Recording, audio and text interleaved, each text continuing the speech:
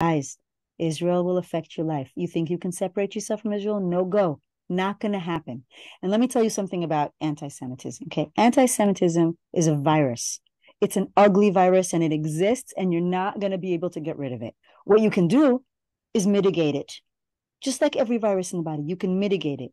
You can make sure that it is quelled, that it is calmed, or that it is as tiny as possible so that it does not attack you and kill you.